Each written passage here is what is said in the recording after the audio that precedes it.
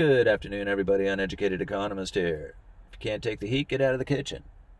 China can't take the heat. They started up liquidity injections. Very much like the Federal Reserve's non-QE, QE, China's doing something very similar to that. And they're also kicking up the rhetoric, saying that tight money policies weren't as damaging to the economy, something like that. Anyway, I'll leave a link down in the description for you guys. But ultimately, what China's trying to do is change the market perception into believing that this tight money policy that has constricted the economy is going to subside. That's what they're trying to push out there for the next 6 months. Or at least the idea of that for the next 6 months. Who knows what they'll actually do. Here in the United States, the Federal Reserve is still doing their quantitative easing. $120 billion a month worth of Treasury and mortgage-backed security purchases every single month. At the same time, they're pulling cash out every single day to a tune of like $800 billion. And this is mind-blowing because when I first started following the Federal Reserve, they had $850 billion on their balance sheet. Now they pull $850 billion out of the money markets and big banks off their balance sheet every day. Like, the amount that they deal with in their overnight repo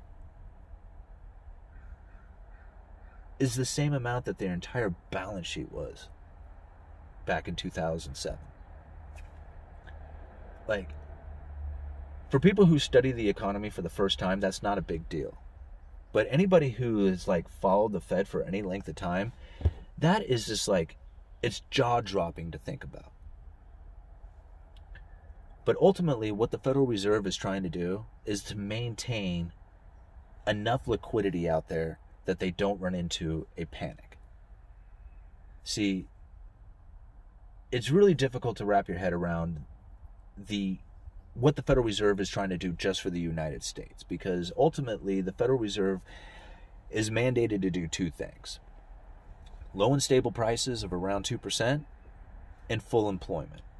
Now, all the years that I've followed the Federal Reserve, they have failed to meet that 2% inflation rate. Like, they have either been under it or they are shooting way over it. And never have I ever seen, since the 2007 when I started watching the Fed, have they ever been able to maintain that 2%. They have never, we did it for 2 years straight. No, never happened, ever. So they suck at that. The other thing that they're mandated to do is to keep a low unemployment or full employment. And to me, this is a very interesting one, because what is it that they're asking of this? What is the mandate really trying to get them to do? Because really, if it's low unemployment, that's just how many people are not collecting unemployment insurance, right? That's unemployment. Because if you're no longer collecting unemployment and you don't have a job, you fell off of the workforce. You're like no longer part of the workforce. Even though you may want a job, you're just like out there in limbo. So they don't count you. You're just like, you're not counted.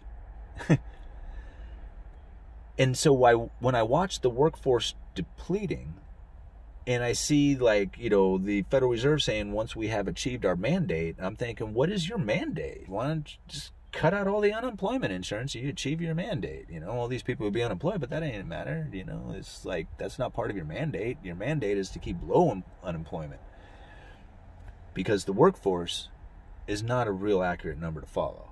Not in my opinion. I mean, there's plenty of people out there who are capable of working. That would be the workforce. That's my opinion.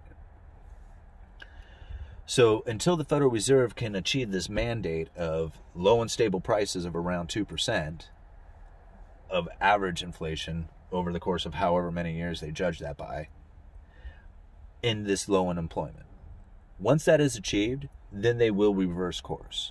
But until then, they are going to continue with the quantitative easing injections. At the same time, there's just too much money in the system, so they have to do this repo facility thing where they pull this money out. Now, that's trying to deal with the United States. The Fed also has the world reserve currency that they have to try and deal with. And this comes down to how much demand for the currency is there. See, this is the reason why I feel that they are not ending the quantitative easing programs. Is because they want to be able to maintain a lot of cash in the system in case there is a sudden cash run. And now I'm going to try to explain this really simply, because this gets very, very complicated very fast. There are contracts written all around the globe. These contracts are due in US dollars. They are used as if they are US dollars, even though they have nothing to do with the United States. So this is a shadow currency system. They get used all around the globe. Occasionally, there could come a time where rolling over these old contracts into a new contract is incapable of happening. Whether it just ends, they don't want to do it, whatever happens, this contract needs to get paid. Therefore, you need to go find the dollars in order to get out of this contract. If enough of those contracts start to come due, there could be a demand for cash unlike anybody has ever seen. Now, that's in the shadow part of things.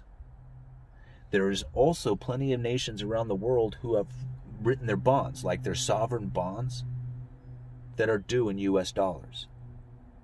The United States at one time had done this in a foreign currency, where back in the 70s they were called Carter bonds, where the United States, there was such a fear of inflation going on in the United States, and they had such trouble borrowing that they had to promise to pay it back in a foreign currency. I think it was German and Swiss francs at the time.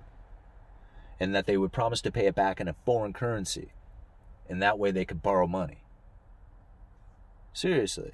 I mean, this took place here in the United States. They were, like I say, look it up. They're called Carter bonds.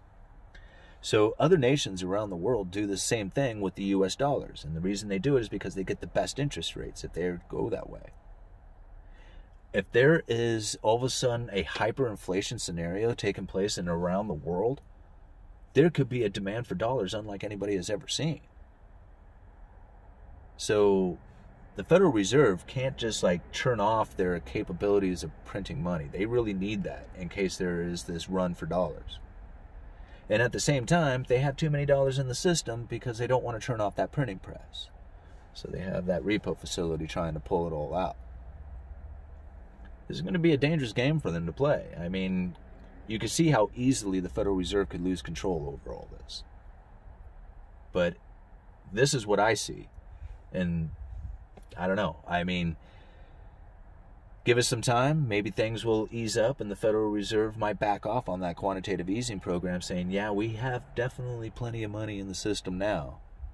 But as far as I can tell, it's my belief that the Federal Reserve doesn't think that they have printed up enough. All right. Uneducated Economist.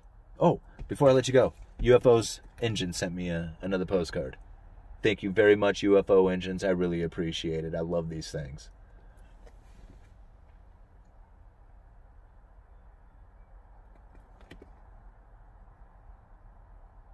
Alrighty. What else I got?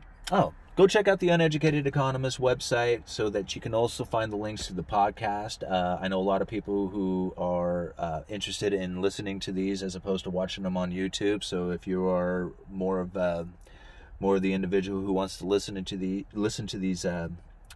videos on a podcast, you can go find the links there on the uneducatedeconomist.com website. And appreciate that. Uneducated Economist. You guys let me know.